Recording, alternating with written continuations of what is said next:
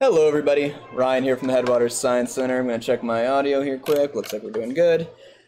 And today we have a very special show for you. Kind of a double feature, as you could probably see by the title, because we have a couple things going on. And so later today, so in like an hour, we are going to be doing one of our prehistoric painting nights, which we've done a couple of these now, and like we have done with the previous couple, I'm going to be doing a painting of one of the miniatures like the folks coming into the prehistoric painting night would be getting as an example for those folks. We do still have some slots open, so if you're watching this and you're like, hey, I'm into trying that prehistoric painting thing, they're $15, like I said, starting in like an hour here at HSC.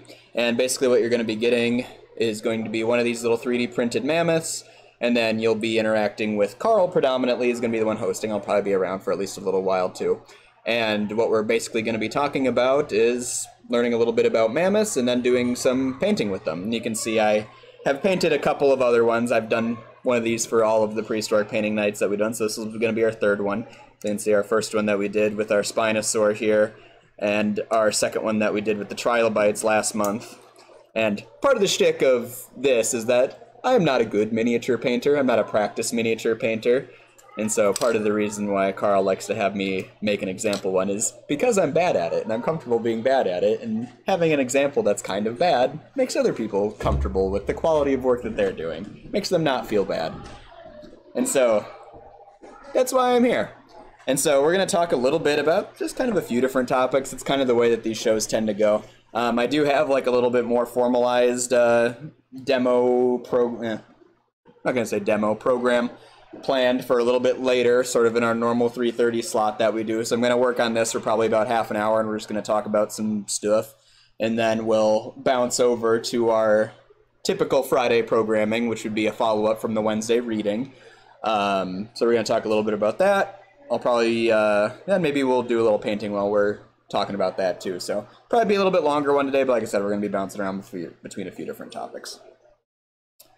And so I said our prehistoric creature that we are painting this month is going to be a mammoth.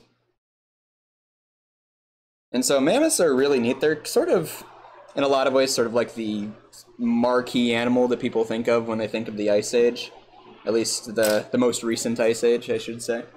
Or if I really want to be proper, the most recent glacial period, the one ending, 12 or so-ish thousand years ago in this neck of the woods. And they say they're very commonly associated with it because they're an animal that pretty much only existed during that time period, and they continued existing in different parts of the world for a little bit longer beyond that. But they're this really interesting, that is really like emblematic of the things that were really happening a lot during this glacial period, and really emblematic of the rise of humans in a lot of ways. And so one thing that's kind of weird about the most recent glacial period is it is very, very much a time that is associated with mammals sort of coming to becoming the preeminent sort of class of animals on Earth, arguably. And specifically what you get during the most recent glacial period is a lot of really, really, really big mammals become a thing. We get what are called megafauna. And so mega meaning big, fauna meaning animals, megafauna. And like I said, a lot of these megafauna, pretty much all of these megafauna, are mammals. And so this is a time period that's sort of after the kind of dominant era of the dinosaurs, where you have the age of reptiles is what they sort of called that time period, and from that time period on is what we call the age of mammals. And like I said, there's this era where we have a ton of really, really big mammals that exist. And one of the things that like really facilitates it being a time period where mammals can be pretty dominant in the ecosystems is that it is a like relatively like much colder time period. One of the big perks of being a mammal is that we have this feature called homeostasis, where we are able to maintain basically the same body temperature all the time. And so with humans, our homeostasis temperature is about 98.6 degrees, give or take a couple degrees. But that's very different from what a lot of reptiles and amphibians and fish and things like that do, where basically their body temperature is whatever the temperature around them is. And so when you get into like a really, really cold climate, it becomes really difficult for reptiles and amphibians and things like that to really be thriving in the same way, just because like all their body processes slow down because they don't have as much energy basically. And so, like I said, you get into this much colder climate, all of a sudden you get mammals, and the other thing that tends to happen when you move into colder climates is you tend to get much bigger animals, because being big and like bulky and round is like really the sort of optimal shape as far as retaining body heat. Like sort of your best possible shape for containing heat, for maintaining a temperature, is to be like a sphere. And so basically you can see, like, as you get into cooler climates, the animals basically get like more and more and more, you know, quote unquote spherical. They get bulkier and rounder. You know, you can see this in things like tigers are a great example of this, where the tigers you have near the tropics are like noticeably like lankier than like Siberian tigers are. Siberian tigers aren't like necessarily like bigger as far as like the, you know, you don't look at them and go like, whoa, that's a way bigger animal, but they're a lot bulkier and a lot heavier, you know what I mean? And like I said, that's part of, like I said, being associated with colder climates. It's the same reason you don't see things like giraffes existing in like tundra climates, because it's a terribly inefficient way of retaining heat. And it's, you know, kind of the opposite situation going the other way, where that type of shape where you know are really lanky, you have a lot of surface area relative to your volume, is a great way to shed off heat. And so, like I said, you tend to see that type of thing happen as you get into hotter climates, as you see animals get lankier. So things like giraffes, for example. And so during the Ice Age, you get all these really bulky, like heavy, and a lot of times pretty fuzzy animals. And like I said, it's basically all happening in the name of, you know, heat retention, and then some of it ends up being sort of a, you can almost think of it as like a, an arms race as far as being able to survive, because if you know, are a mammoth and your primary way of protecting yourself is by being big, if your predators also get really big, that defense quits working quite as well. And so you start seeing, like I said, this sort of arms race happen where all sorts of stuff gets bigger and bigger and bigger. I'm just pulling out a bunch of different reds and oranges and browns. Here, I don't know exactly what I'm going to do as far as my mammoth. One of the things that's kind of cool about mammoths is they had such a big range during their time that, like, they actually come in kind of a lot of different colors, you know? It's very much the same way that, like, human, like, hair color and skin color is pretty diverse in different parts of the world. You saw the same thing with mammoths, actually. You know, there's mammoths out there that have pretty dark fur. There's mammoths out there that have, you know, reddish and even, like, kind of bordering on, like, blondish fur sometimes. And it tracks pretty closely with, like, where you would typically see that with, like, human populations, too. They get lighter as you get further north. Because it's an interesting thing, because, again, when you're a mammoth, your primary way that you're protecting yourself is just by being big. You're not relying really on, like, camouflage to protect yourself. And so the pattern that you have on you, you know, for a lot of animals, it gets selected for as being a thing that, like, makes you hideable, makes it difficult for predators to find and eat you. But when you're a mammoth and you don't have to worry about that, it, you know, changes your equation a little bit to becoming, you know, more about having to deal with, like, the relative amount of sunlight you're getting. Which I think is very neat. I think we'll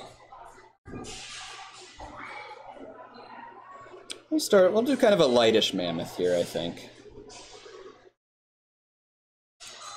You can come and hang out for a little bit if you want. So we are open right now. The Headwater Science Center is open. We got guests out on the floor, and the volunteers just walked up. So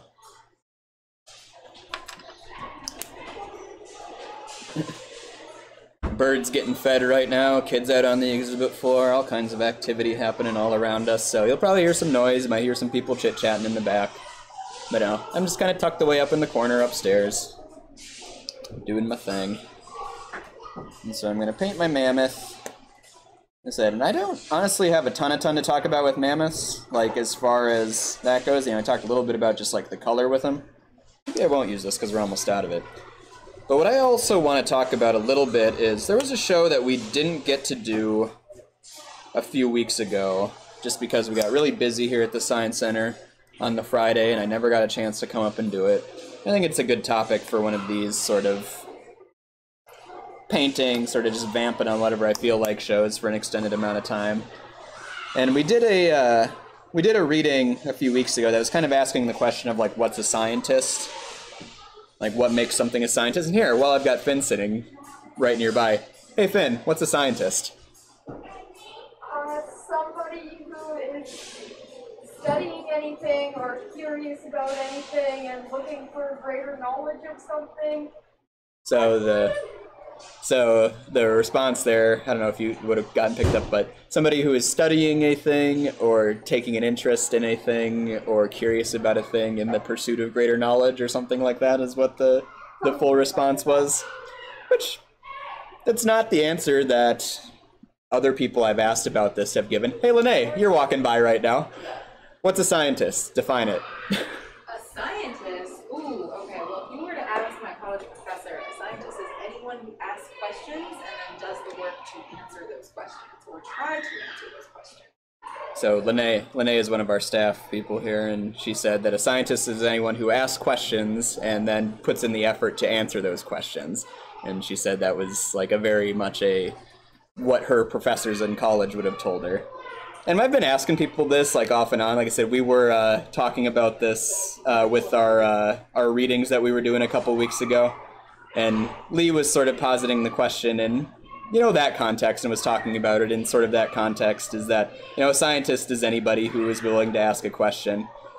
And on some level, I agree with that. Like, I really like that as like a principle of like the accessibility of science is something that I think is really important. It's a big part of what got me into museums is I want to make science and the sciences accessible. But I think that they're like that sort of definition that Finn and Lene and Lee kind of talked about is not necessarily the way I would like define what a scientist is. I think like if I was to sum it up very quickly, I would define a scientist as being somebody who is using the scientific method. Which is kind of an interesting thing because the scientific method is something that you've probably heard of. And if you don't, fully remember all the steps of it. Honestly, I don't always fully remember all the steps of it either. I always got to look it up whenever it comes up to it. I judge the science for every year, and every year I got to go look up what the scientific method is, like step by step.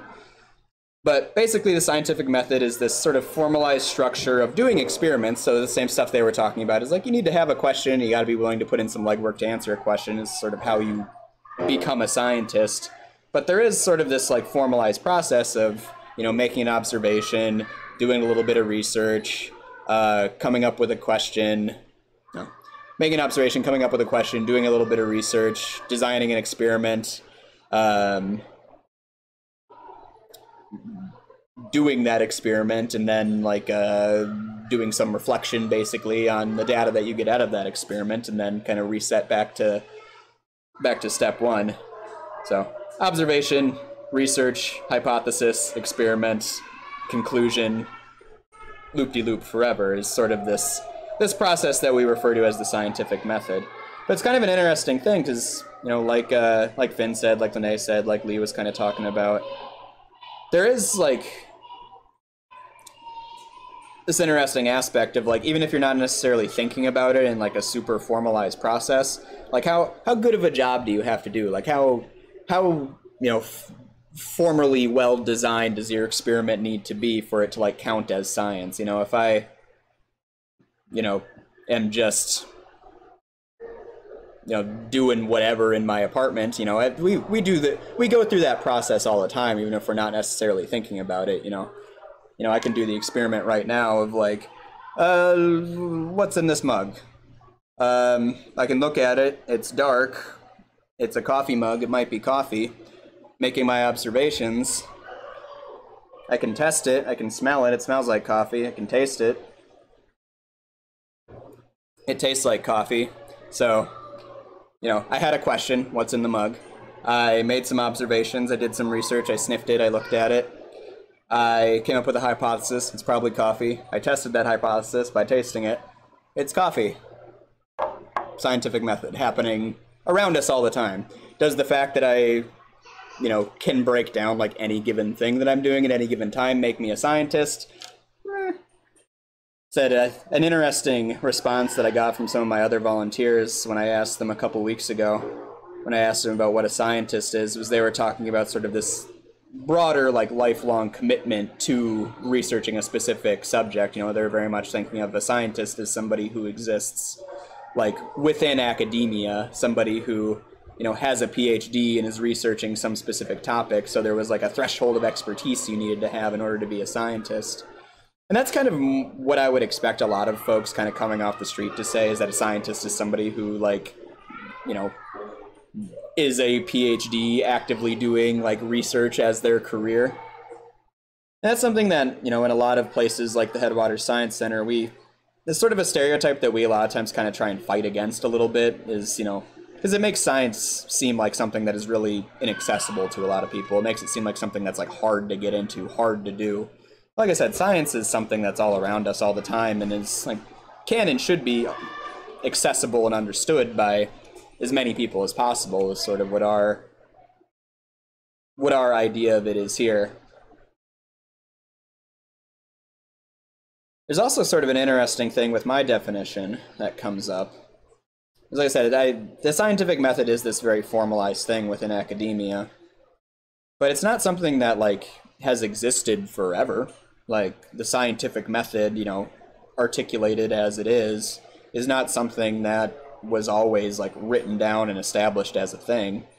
Like you said, even though people were probably doing, like, that same basic thing forever, even if they didn't really have a name for it, like, when were scientists invented? Who's the first scientist? You know, was the first person to use the scientific method the first scientist, and call it the scientific method the first scientist? Because that would mean we didn't have anybody who was a scientist until, like, the 1600s or something like that is when the scientific method becomes a thing. Which is kind of a weird thing to think about. Like, who is the first scientist? You know, who's the first person using the scientific method? If you're buying into my sort of definition for what a scientist is. You know, and I thought that's kind of an interesting thing to think about. And then, you know, I don't have the book with me. We returned it back to the library because we read it a few weeks ago. But, you know, there was one of the stories that he read that was sort of thinking about it was a story about a young girl and her father, and they were like just like building a thing. You know, they were building like a little shack or house or something. And the girl was kind of doing all sorts of like imagination exercises, you know, thinking about things like, ooh, what we could be building and what we could be learning and seeing, you know, with the stuff we're building. And, you know, it's one of those things where, like, is just like doing a thing in your imagination, does that count as science? Can you run an experiment just like in your head, and does that count as science? It's like she was, you know, she was thinking about like building a big tower and looking through a telescope out at the sky. And like, does the fact that she, you know, wasn't looking at the real sky, wasn't looking through a real telescope, wasn't on top of a real tower, you know, does that mean that that's not science? Is that still astronomy if it's happening just in your imagination? It's a fun question. Fun thing to think about. But yeah, and a lot of the times the term that you'll hear in places like this that, you know, are trying to make science, you know, very accessible to a lot of people and get, you know, sort of lay people who aren't like trained scientists, you know, involved in the science. You'll hear this term called citizen science that gets used a lot. We use it around HSC every now and then to talk about citizen scientists, you know, and getting them involved because it's a good way to get people invested in, you know, things going around. And we see a lot in like sort of natural sciences stuff, sort of advocacy science, where, you know, you get people out there.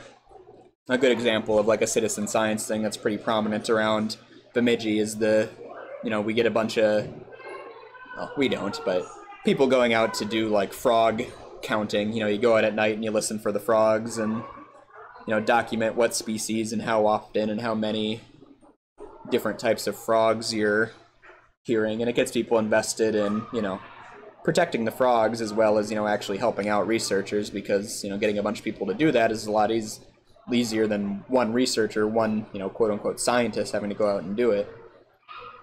So I guess another good question in that regard would be, you know, a lot of the times science is a collaborative effort. A lot of the times you know, have a sort of lead on a project, but then you have also a bunch of people who are participating in it at different phases.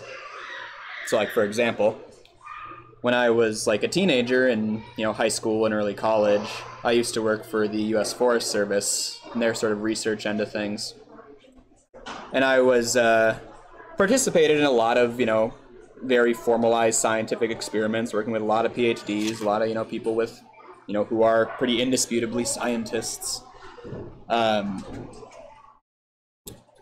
I said, I wasn't. I was like a high schooler. Like that wasn't a thing that I like had a whole lot of qualifications for, talking about myself as like a formally trained scientist at that time.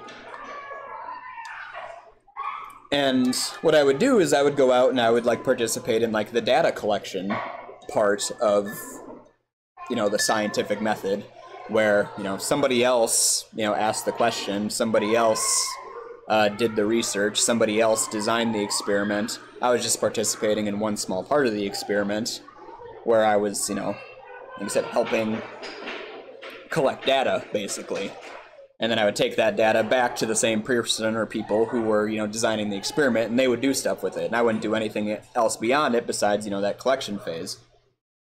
Was I doing science there, even if I wasn't involved in every step of the process? And I would generally say yeah. Like,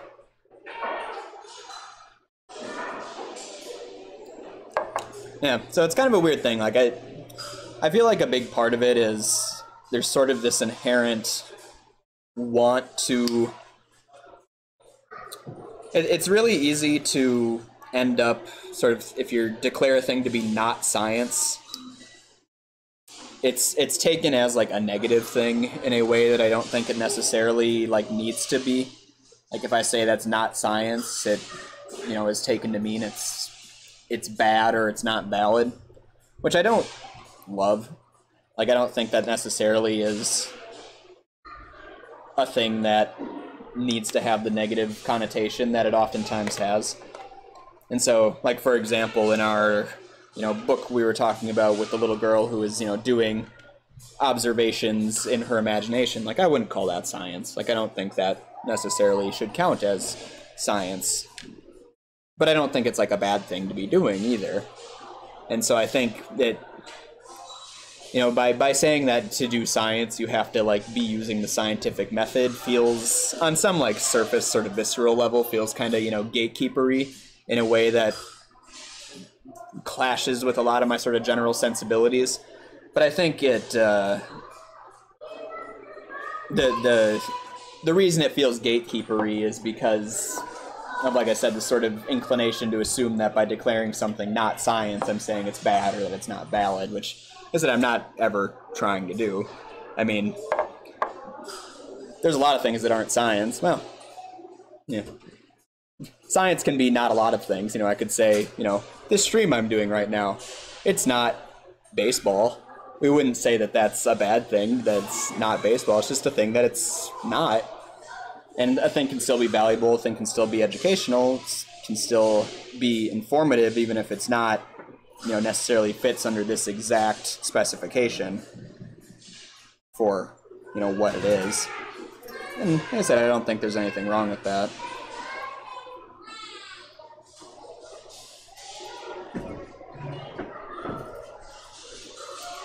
But yeah, I think it's very interesting when we're talking, about what science is. It seems like it's a very, like, mercurial response. It's either, like, science is something that is done by, like, highly trained PhDs who've dedicated their life to a subject, or science is just, like, kind of whatever. Like, any time you're, like, curious about a thing and have a question, that's science. And I feel like I don't meet very many people who are, like, in between. Which, I don't know. I don't know if that means anything, but I think it's kind of interesting at the very least. I was doing some shows at the Boys and Girls Club the other day, and one of the kids at the Boys and Girls Club asked me if I was a scientist. Just like, very... valid question, one I actually, you hear quite a lot in this line of work, people saying, are you a scientist, are you a professional scientist, yada, yada, yada. And I'm never quite sure how to answer that. Because, like, you think about with a demo that we're doing, like, I know what the outcomes of, like, everything I'm going to do are ahead of time. I'm not really doing, you know, quote-unquote experiments. I'm not necessarily, like, learning new things, discovering new knowledge, aside from what I've already done. You know, but, you know, obviously when I was doing our mad scientist demo is what we call it, so it's sort of a combination of, you know, freezing stuff with liquid nitrogen and lighting stuff on fire is sort of the gist of that demo. But it's like, you know, if I go to our bimetallic strip and I throw it in the liquid nitrogen, you know, I present it as like an experiment that I'm doing, but I've done that 100 times. I know exactly what's going to happen to that bimetallic strip when I put it in there. You know, does the fact that I know what the outcome is ahead of time mean that it's, you know, not an experiment or that it's not science that I'm doing when I do that? Arguably, yeah. Like, I think that would be, like, a valid thing to say is that, you know, when we're doing demos here at the Science Center, we're not actually doing science. We're, you know, doing, like, a theater performance with sort of a science-y coat of paint over it. Because, like I said, it's very rare for us to be doing, like, actual experiments where we are, like, formally thinking of a thing in the context of the scientific method and actually, like, learning something new about, you know, via doing these experiments. I accidentally dropped my Mammoth and my dollop of darker brown paint that I wasn't planning on using, so now I'm smearing this dark brown around all over to mix it with my sort of yellowish light brown here. It's not the most appealing color I've ever seen, but hey. Carl's coming over here to flex on me with his Mammoth that he painted. How long did that take you? In just one sitting? Like an hour. An hour? Alright. Hour and a half. So he's actually flexing about it. I was hoping he was going to be like, yeah, I did this over 4 settings, over you know, it was 6 hours done over 5 different seatings.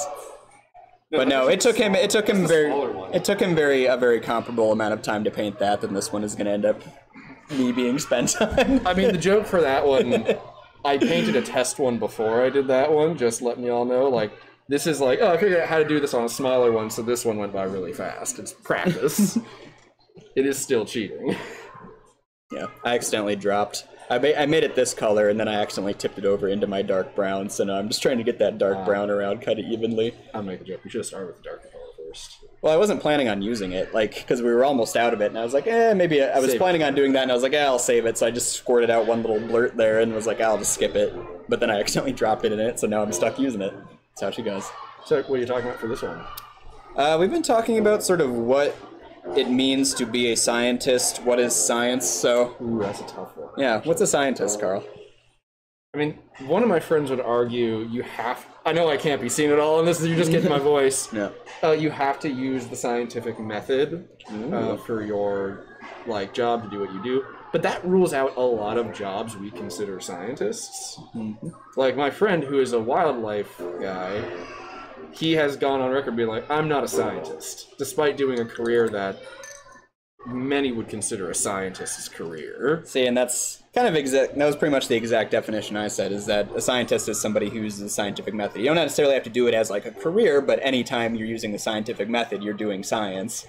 Yeah. And so, but like I said, I asked Finn, I asked Lene, I talked to Lee about it some weeks ago, and you know, it was very much this much more open of like, all it takes to be a scientist is to like be curious, basically, is the definition that a lot of them will give. We're but museum workers. Like, are we scientists? Yeah. By a lot of definitions, we're not scientists. And I was just talking about when we were at the Boys and Girls Club the other day, I was doing our Mad Scientist demo. And so what's interesting about like when we do demos around here is, like I said, we know what the outcome of everything we do is going to be. Like we're not, it so often. Yeah, I'm not actually like learning anything from the things I'm doing. Like I said, it's a theater performance that has some sort of science-y flair to it, but it's not necessarily like science that I'm doing, because I'm not, like I said, actually testing anything, because it's something we've tested a million times before. So it's an interesting question, is like, you know, the fact that I'm working with like glassware and flames, does that make... Yeah, they're not super stable, man. It's these ones. They got that one front leg up, and as soon as you tip them a little bit. Alright, the tusks are going to be a little more orange than yellow, because we're almost out of the yellow, too. Okay, so that's a note to self on the next paint order. I used a bunch of this. Well, not even really. I used it on this. We used a lot of it also on the grass for the diorama. Oh. Speaking of which, can we steal some? We have a little bit more grass today. Actually, well, let's wait till we do the painting night. Huh? We'll wait for the painting night, actually, okay. now that I know that we are running short. But yeah. So, Carl, on the same page as me as far as using the scientific method. Because the other question I had on that is the scientific method became a thing in about the, 1600s. Were there any scientists before that? I mean, theoretically, the first scientists, if you really want to get down to it, I mean, I've talked about this in some degrees, it's cave artists. A lot of cavemen would have been scientists because they're testing and recording what they learn about the natural world, and then they're communicating. They're also doing education work with that, because those cave paintings are part art, part field guide, and part, cultural. Yeah, and so, again, Carl's saying very much the same type of stuff I said, where even if we don't have, a formal, name that we're calling it the scientific method and, charting it out like we so often love to do, testing. The idea of, observing a thing, coming up with a question, developing a hypothesis, testing that hypothesis, tweaking your hypothesis, is older than the term scientific method is. And so, yeah, there's been scientists forever doing this same thing. There just wasn't necessarily a formalized, You can argue that's older than humanity, too. Yeah. There's animals, like dolphins, been around a while. Dolphins do that all the time. Yeah. Like I said, we do it all the time without even necessarily thinking about it. Like my drinking a cup of coffee model earlier. Yeah, that was a pretty good one. Yeah. I like this thing I'm able to do here. I just sit in the corner and roast my grill my co-workers as they walk by. Let them do the content for me. Let them make it up. So yeah, it's kind of an interesting thing there. Where I said Carl's really the only other person so far who has said something similar to what my sort of idea is, as far as what it means to be a scientist and do science.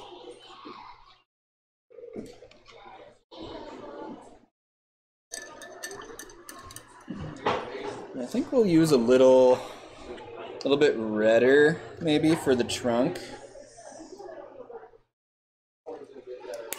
Probably a lot of extra blood flow in that trunk, I would imagine. It's a sensitive thing with a lot of blood vessels in it, probably, because that helps with smelling. So it maybe makes sense for the trunk to be a little more on the reddish side of things. You don't necessarily see that in elephants, but there's some fur mixed in there, maybe in the right light, it's a little bit reddish.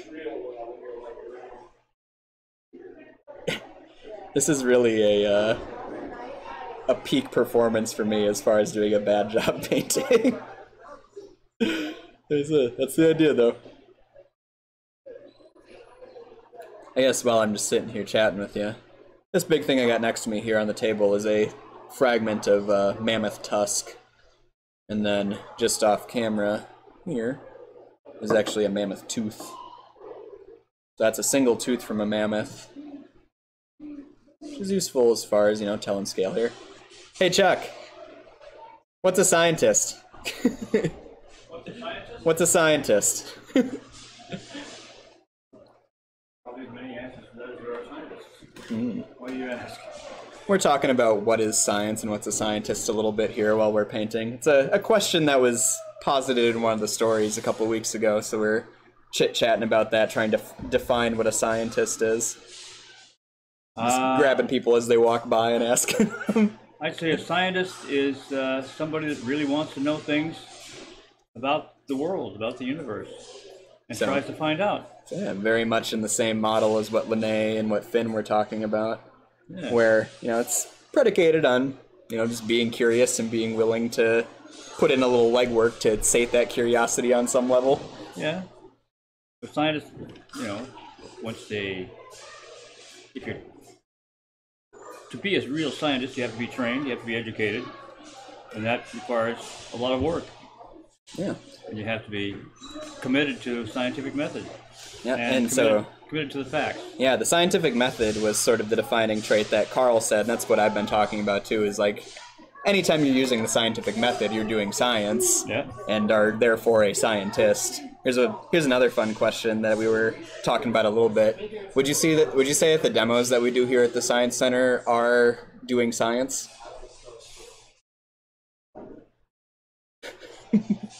Okay, good question. Are they doing science? They are illustrating scientific ideas. They're not doing scientific research. No. That's what I was talking about. It's like we stick the bimetallic strip in the liquid nitrogen. We know exactly what's going to happen. We're not, formulating a scientific method process with that. We're not even really learning anything from it as the person doing it. So, is it science, or is it, you said illustrating scientific principles, but is, theater with some scientific... It's kind of, for some people watching, it's science practice. Like, for example, we might say, what do you think is going to happen when we do this? And then we say, well, let's find out. That's kind of getting to the idea of what scientists do.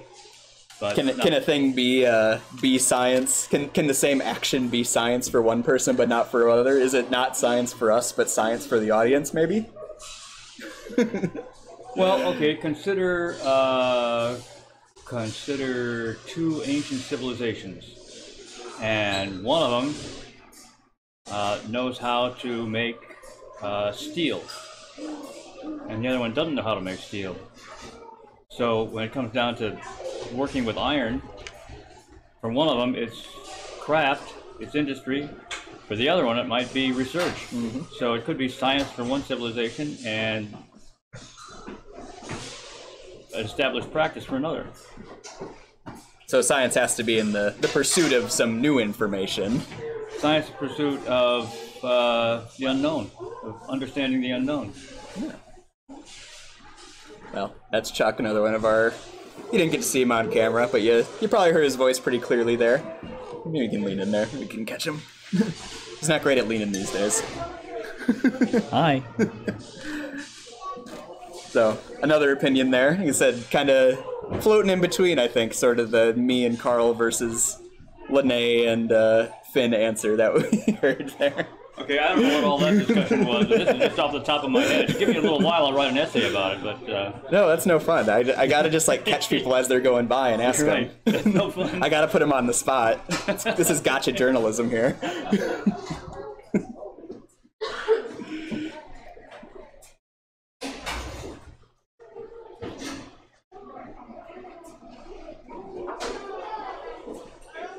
Just trying to even out my colors a little bit here so it's a little less globby. I gotta get eyes painted. Gosh.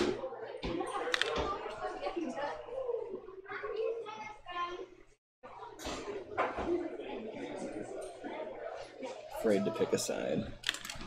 Chuck, afraid to pick a side. The coward. This is gotcha journalism that we're doing up here. What color do we think a mammoth's eyes were? They're living up north. We had kind of a darkish mammoth. Probably means kind of darkish eyes too. Here, why don't we do... I was gonna say do blue eyes, but that's probably not right for how dark our mammoth ended up being.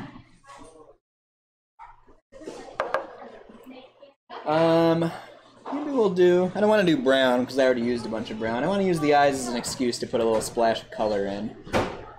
Maybe we'll dodge our yellow too. Maybe we'll do we got like a nice dark green in here somewhere. Yeah, let's do that.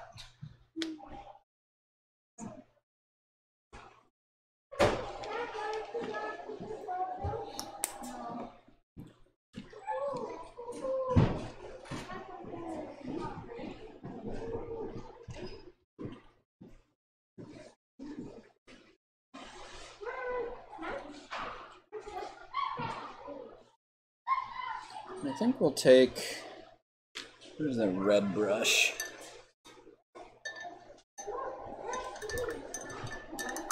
So I think I'll put a little red in the ears too. Ears are another spot where you tend to get a lot of extra blood flow relative to other parts of the body, so a little bit of redness in the ears I think will add a little something something here. Let's put a little dab on them.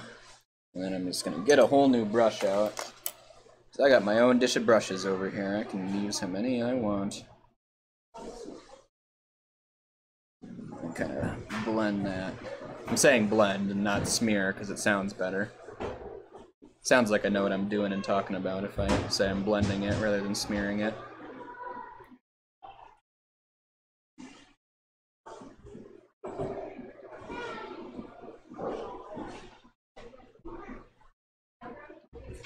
I'm running a little long on my painty part of this, but we'll talk a little bit about the other stuff in a second here, because I'm just winding up and our Mammoth painting is about to start, so I gotta get this guy over to the table. He's got an important job to do, being an example of why it's okay to not be good at this.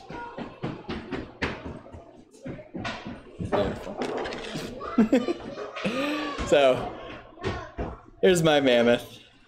He said he ended up a little darker than I wanted him to be, because I dropped him in my dark brown paint. But, you know, a little bit extra red in the tusks because I mixed my brushes on accident. Green eyes. I, wanted it to be a little bit more reddish in the trunk and ears because, like I said, you typically are going to get some extra blood flow in there. But, we got a little extra smeared around in there that I didn't necessarily intend on doing.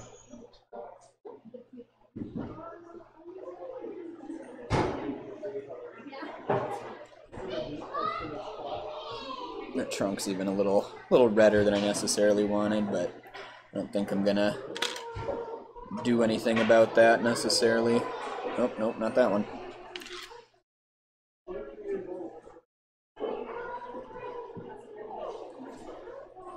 That's the tricky part about doing these in all one sitting, is your paint tends to not be dry when you're working with it.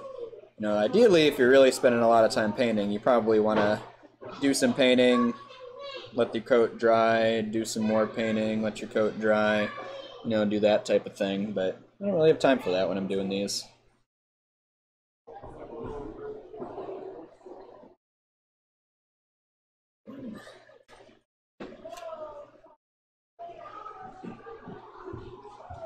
There we go. A beautiful addition to my collection of very expertly painted critters.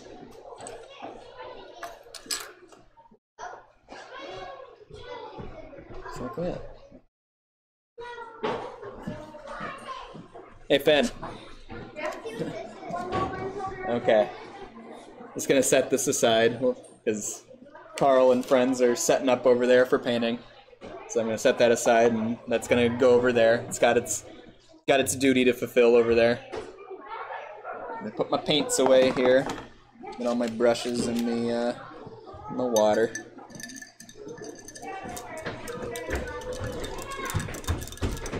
And then, part 2 of our show, we're going to talk a little bit about garbage and waste disposal and composting and all that good stuff. It's sort of what part 2 is going to be. So like I said, this is going to be sort of the normal Friday show. We're doing a little bit late here, about 15 minutes late on this portion of the show, but like I said, we've had content leading up to now. And so, you probably saw, I guess I don't even know who read. I didn't actually watch back the video of the reading itself, because I wasn't here. So you might have noticed that it wasn't Lee doing the reading this week. It was Philip and Spencer, who you've seen off and on camera over the last few weeks. They're BSU students who have been doing sort of an internship here and have been helping me and Lee out with our shows on Wednesday and Friday. Because me and Lee were at the Boys and Girls Club doing stuff, they stepped in and did the reading. So I don't know who read. Maybe both of them read a little bit. But they were reading some books about, covered in paint, only a little bit, it's dry, about composting and sort of garbage disposal stuff. And so the main one they were reading was called All That Trash. And it was talking about this, this garbage barge that, somehow or another, I didn't read the book either, to be honest. I just kind of vaguely know what it was about. But it was a barge full of human garbage that, was kind of trying to find a spot to, like, be delivered. And so it was just kind of floating around out in the ocean for, I want to say it was like months where it was happening, where, they couldn't get anybody to take this. And so I wanted to talk a little bit about, like, how we dispose of garbage, the types of garbage that, exist, that we produce, kind of waste as an idea, what we can do about it, what are good ways to limit how much waste we produce. And so,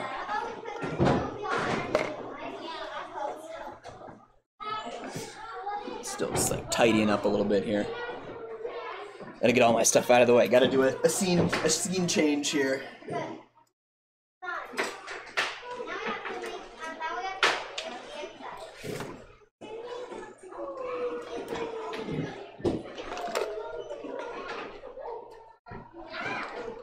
Alright, so the kind of reason that we were doing this as like a subject was because one of the things that is that we do here every year is we do this event called E Cubed, and every year E Cubed has like a theme to it, and so this year the theme is sort of about sustainability, and as one of the sort of promotional things that we're doing for E Cubed is we have this big like compost. It's like a big terrarium that has a bunch of compost in it that's in our front window. So anytime you're walking, down Beltrami Avenue, you can walk past the front of the Science Center and see we have this big tank in our front window that's got a bunch of compost in it. And so we've been talking a lot about compost and composting here at the Headwaters Science Center for the last few months, as we've been like sorting out the best way to like make good compost and like get the compost that we have out there to like do its thing, to decay and become valuable soil. And so I have here, this is kind of courtesy of Chuck. We're doing some stuff with Earth Day tomorrow, and so Chuck had a pot set up that has a bunch of our compost from here at the Headwaters Science Center, in it. And I can get it kind of a look at it. We've had this compost bin going for maybe a couple months at this point, and you can see what we're working with in there, and we can even take a look at it. And some of it's still kind of identifiable as what it is. It looks like some like this is just like some straw that's in there. We use that for all sorts of things. It's bedding for like the turtles.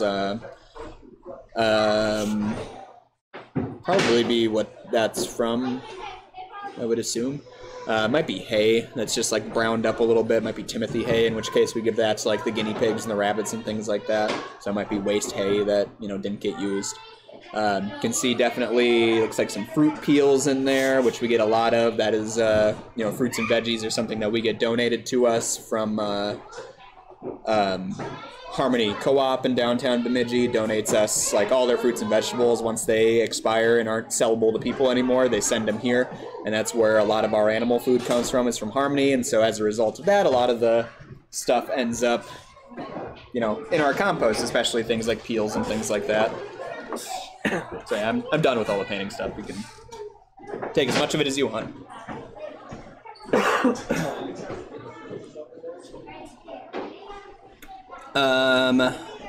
We have a little bit in there that is poop. So we've been collecting off and on the poop from specifically the bunnies and the guinea pigs, and we mix that in there a little bit, so you can see a little bit of that in there. That breaks down pretty quick, so you don't really see it much in there. I know Lee at some point was putting like balsam branches, needles, whatever in it as well. I can see in there maybe some coffee grounds potentially. I know there was some hair that we put in there. And so kind of this interesting thing with compost is you want it to be made up of a bunch of different stuff, but you want to be kind of specific about what you're using too. And so for example, if you were to just dump a whole pile of oranges out in a tank out there, it's not going to do very well as compost, because it's going to be, one, way too acidic for the bacteria to really thrive in, so it's not going to break down very quickly. Would be the main thing that would prevent it from being very good compost. And so you generally want to have a mix of different things that is going to facilitate bacteria growing really effectively in that pile of stuff. But then also break down into things that, you know, typically if you're composting, you want to use it for something, and more often than not, that is like growing stuff in. Like you use it as like a supplement for your soil typically. And so kind of the interesting thing with compost is, like I said, the composition of the compost not only affects like how quickly it's going to compost, how quickly it's going to decay, but also, like I said, how useful it necessarily is going to be for the things you're trying to grow in it later. And so you got to be mindful of a few things with that. And basically what you're doing, like I said, when you're composting is you're generally trying to create an environment that is really beneficial for bacteria to grow in. And so what you end up doing is you need a bunch of carbon and nitrogen, basically. The carbon is basically what you're breaking down. All the organic material that you're putting in there is like primarily made of carbon. So that poop we're talking about, it's mostly carbon. Those leaves, those fruit peels, all that thing like that is mostly made up of carbon, is the gist of what it's made out of.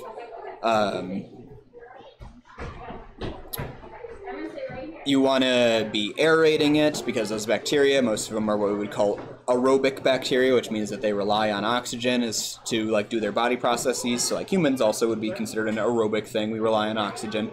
And so doing things like turning your compost, this is why you'll see a lot of like specifically like composting like bins and things like that will be like have a crank on them so you can like turn them around. That's what aerating is you're, you know, exposing different parts of them to outside air for the sake of, like I said, letting the stuff that's inside get oxygen. Managing temperature is pretty important. So what's kind of cool is that, you know, we kind of are talking about stuff as a waste product here, things like, you know, garbage as a waste product that humans make, but humans make other waste products too, like bodies just produce waste. That's what, you know, poop is, you know, waste that your body produces as a byproduct of doing other things. And the bacteria that are in this are also producing waste. And so that waste can be, is it stuff that they're sort of supplementing into the compost itself. So like a lot of the nitrogen that is in compost is like a product of the bacteria producing waste basically. But also as a product of all their body processes that they're doing, they're also producing heat as a waste product. And that heat, again, like ends up helping out with the decomposition process, makes the compost work, basically. So like compost typically is going to be warmer than the air around it because it's full of bacteria that are doing all their processes and producing heat as a waste product in and of themselves. And so compost, like I said, typically is going to be warmer than the air around it. And so managing and maintaining the temperature in such a way that is like healthy for the bacteria to be in is also very important when it comes to composting. The other thing that is important to manage is pH. It's like I talked about how you wouldn't want to just like dump a bunch of oranges or lemons or whatever out there because it's going to be too acidic. Acid is pretty hostile towards bacteria growth. It really stymies bacteria growth. It's a great experiment that you can do actually. I judge the science fair here in town most years, and there's a group of girls that did a great experiment this year where they took a bunch of different types of fruit and measured their pHs, and then did like an observation where they set them out and observed how much they decomposed, how much they decayed over like a certain amount of time. I don't remember exactly what it was. And their hypothesis was that the orange, the citrus thing that they had, was going to decompose the most quickly because it's acidic. But really it works the exact opposite way, where acids are very hostile towards the things that actually do decomposition. And so the orange was the slowest thing that they had, and it was, you know, the banana or whatever it was that they were also had that was the fastest decomposing one.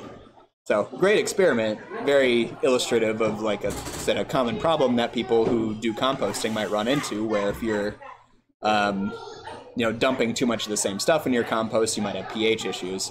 And so, you know, if you're dumping a bunch of like eggshells, for example, if you're somebody who like, you know, is eating a 3-egg omelet every morning and dumping all those eggshells into your compost, you might have the opposite problem where you have a compost bin that is really alkaline, really basic, has a high pH, which is also not going to be ideal for experiencing like the bacterial growth that you're looking to get in there either. So ideally, like, testing your pH of your compost is a great thing to be doing. And generally what you want is a pH that is like right around neutral-ish, like floating at about 7, like give or take, like a 6.5 to 7.5 is about like the ideal that you want to be for composting. Maybe slightly acidic, maybe a little bit closer to that 6.5 is like the real like optimal that you're trying to get. But as long as you're floating right around to 7, that's gonna be fine for you as far as like producing compost. And 7 would be the pH of water. Pure water is a 7. And I guess pH is a term I'm using a lot, and using terms like acids and bases and alkaline and things like that. And those are maybe terms that you guys don't know. So pH is actually an acronym. It's for potential hydrogen, I think is what it is. The H is definitely hydrogen. I don't know if the P is potential or it's like power of hydrogen, maybe something like that. And so basically what pH is measuring is the amount of free sort of positively charged hydrogen ions that there are floating around in a given thing. And so an ion is an element that has a charge on it somehow or another, whether that be a positive or a negative charge.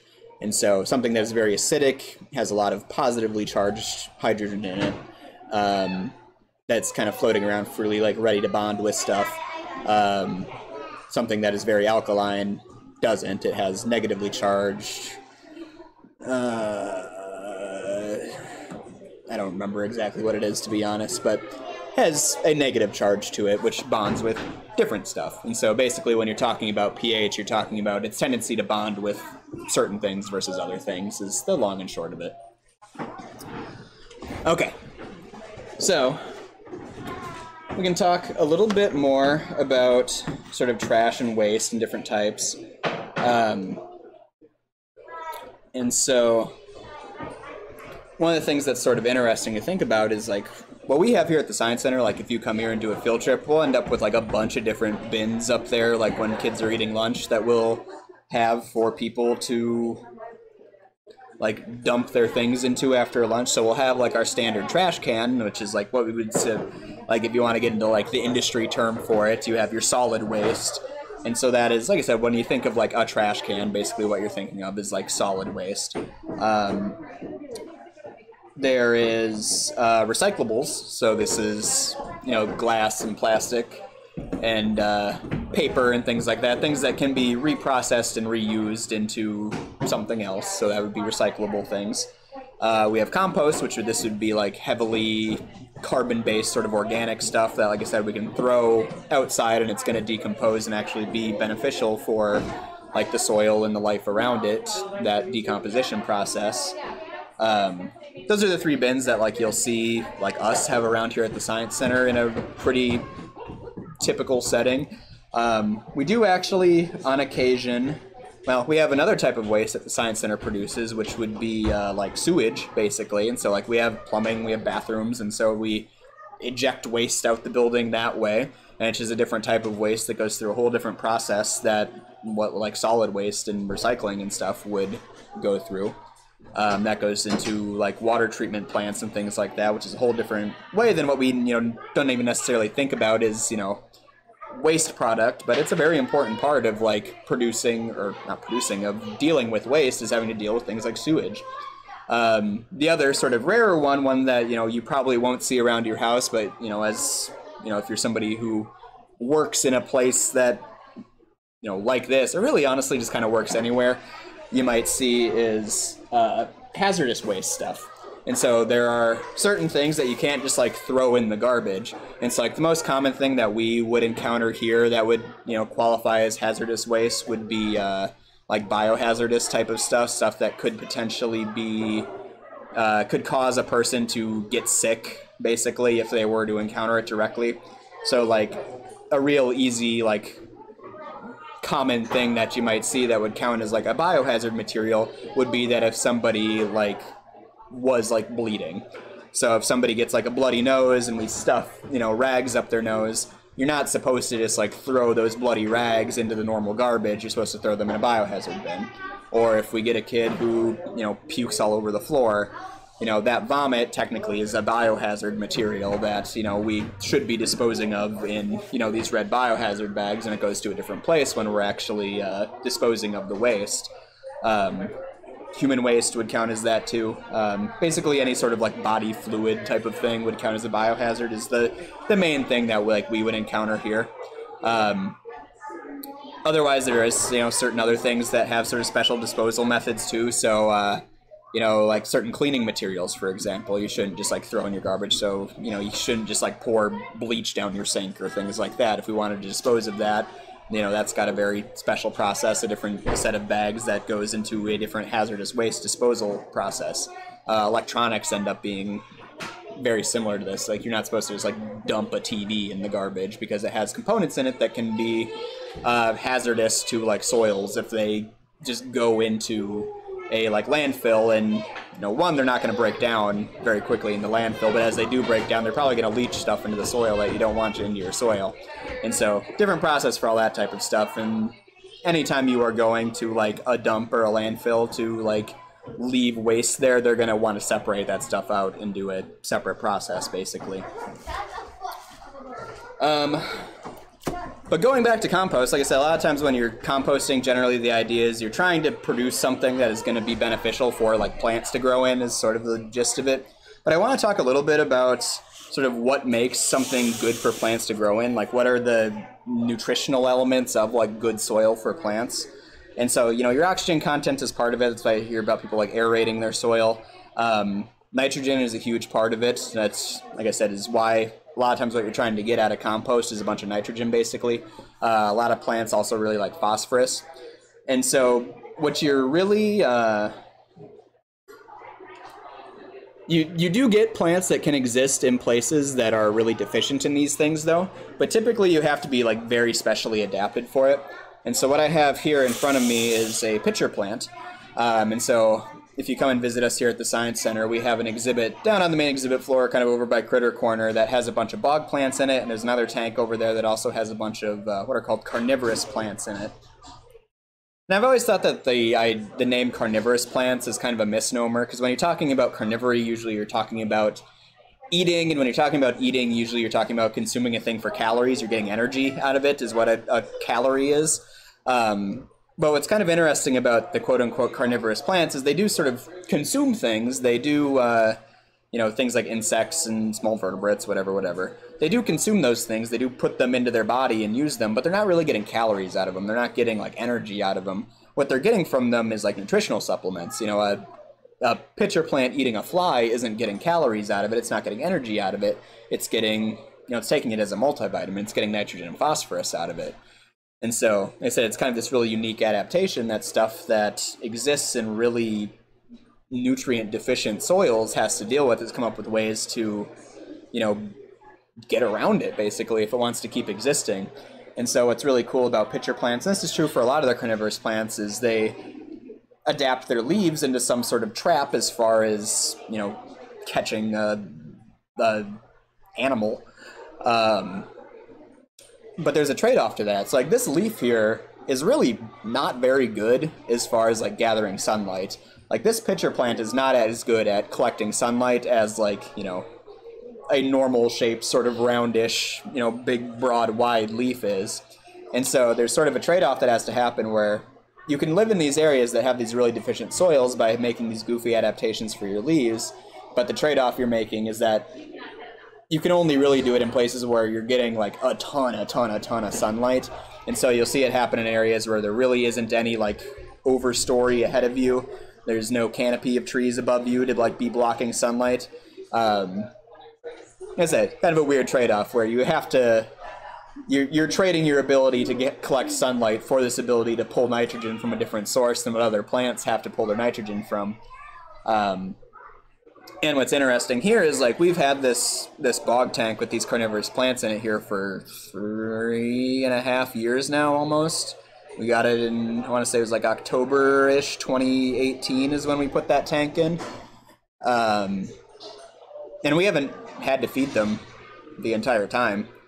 Like we had, when we initially put it in, we're planning on like, we were going to culture like Daphnia so these little microscopic invertebrates, to be feeding to them. Our Daphnia tank crashed, and we were just like, well, we'll see how it works, I guess. And we haven't had to feed any of them because the soil that they're in is much more nutritious than basically the soil that they are growing in naturally. So they're getting the nutrients they need from the soil while, still being carnivorous plants, basically, even though they never eat. So that's kind of a interesting little twist on it there. Let's see. Do one last quick browse of our my outline here that my interns made for me. But we've been talking for almost an hour at this point, so.